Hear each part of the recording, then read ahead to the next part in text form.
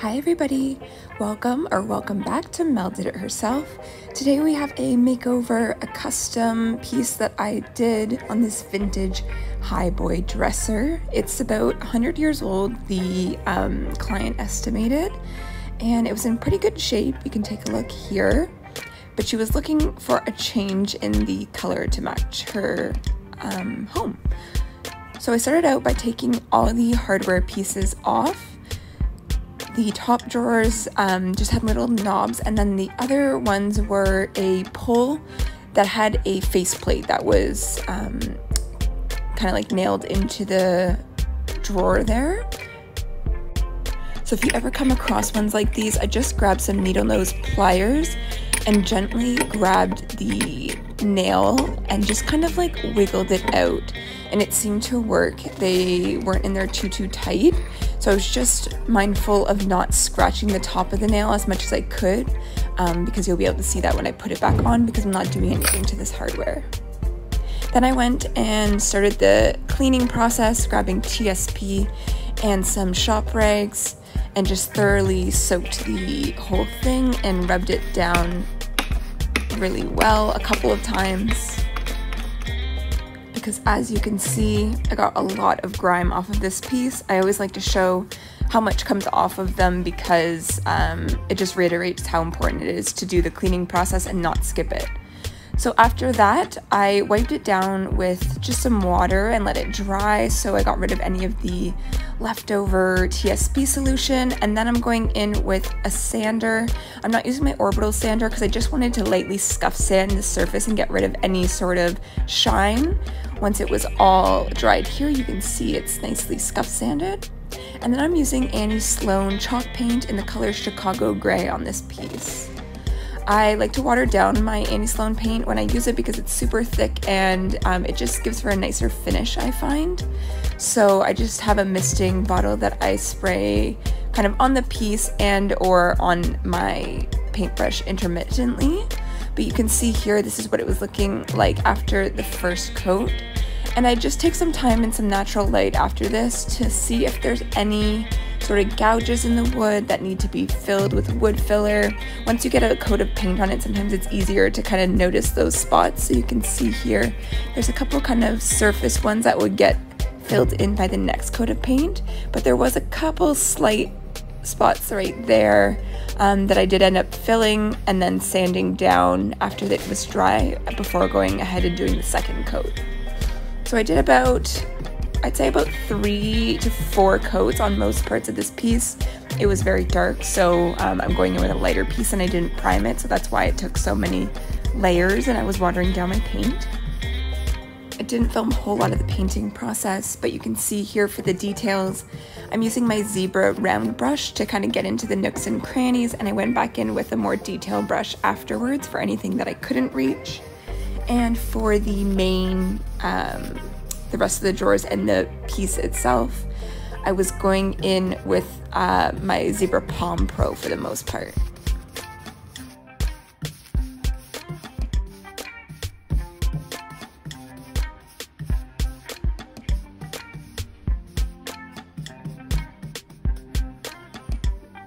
Once I was done painting, I let it sit overnight just to be safe, to make sure it was completely dried.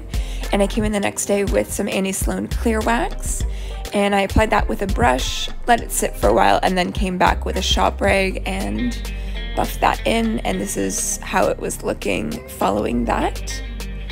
Kind of bad lighting, but I do a lot of my work in the evenings, so it is what it is. And following this, I did go back and do a second coat of wax, just to make sure it was an even finish and it was going to be nicely protected. And then I let it sit for a couple of days to cure before giving it back to the client.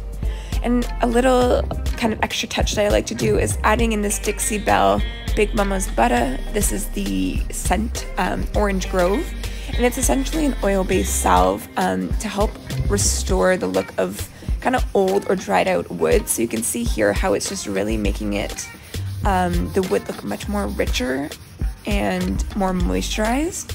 So I usually do this on the outsides and the inside sides of the drawers. I don't do it on the bottoms of the drawers typically, just because even though I wipe away any excess, I don't want the oils to get on, for example, people's like clothes if they're using this as a clothing dresser, which presumably they are.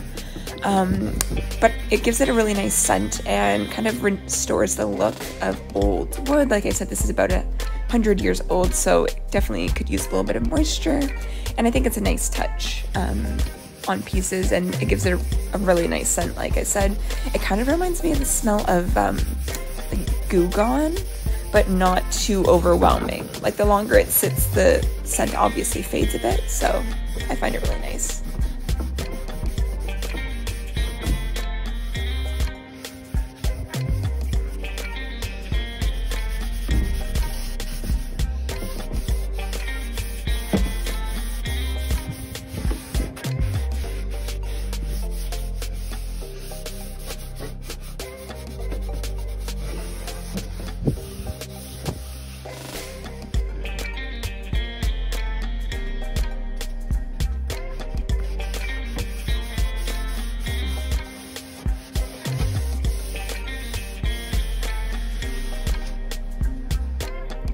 And once I got the piece back together, it was time to put the hardware back on. We did a little bit of a reshuffle because one of the back plates was missing initially when the client dropped it off, and they wanted to keep the original hardware, which I think is a great idea because I think it's a cool piece and kind of keeps that old touch true to the piece.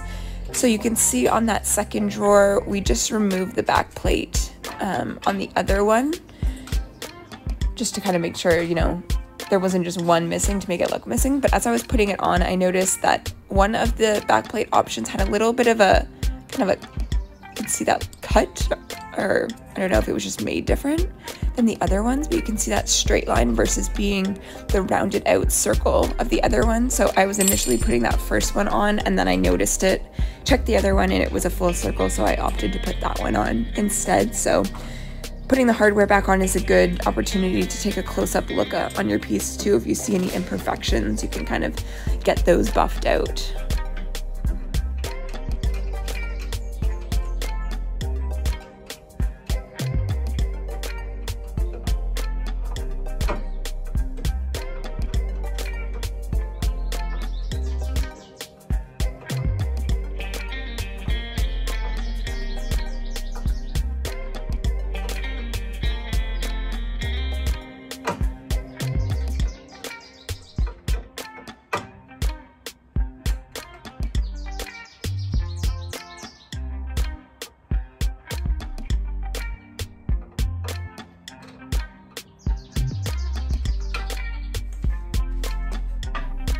Okay, so just a reminder of what we started with this vintage Highboy dresser, beautiful piece. And this is what we turned it into.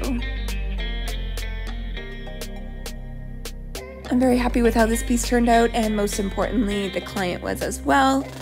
I love the contrast of the gray with the wood on the drawers. I think it looks really classy and classic. And this was the first time I used this color of Chicago Gray by Sloan, and I was pleasantly surprised, and I have some left over, so I'll definitely be utilizing that for a future project, whether on its own or mixing it with another color, because it's a nice kind of neutral gray. So I think that will be really useful for future projects. So if you're still here, thanks so much for watching. If you haven't already, I encourage you to subscribe below. If you aren't following me on Instagram, my Instagram handle is MelDidItHerself, and I show a lot of behind the scenes and makeovers that I don't always make a video for on there. So if you're interested in more of this content, visit me there, and thanks so much for watching, guys.